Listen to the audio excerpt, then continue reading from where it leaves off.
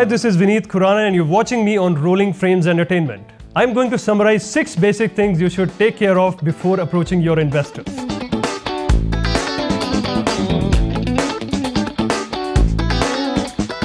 It's about the problem statement and the solution, which forms the core of your business. Number 2 is the market opportunity.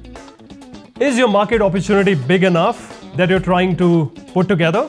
Number 3 is about your competition. How diligently have you studied your competition and how different are you putting your value proposition together from your competition?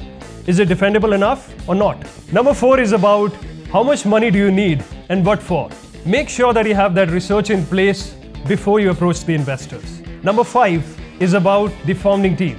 It's about the dark horses who run the business together and make it big enough. And to conclude, number 6 is about your market validation and the traction associated with what you've built.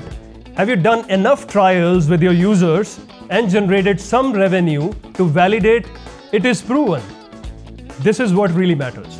This is Vineet signing off from Rolling Frames Entertainment. Thank you very much for watching. I hope these points help you before you approach your next investor. Thank you.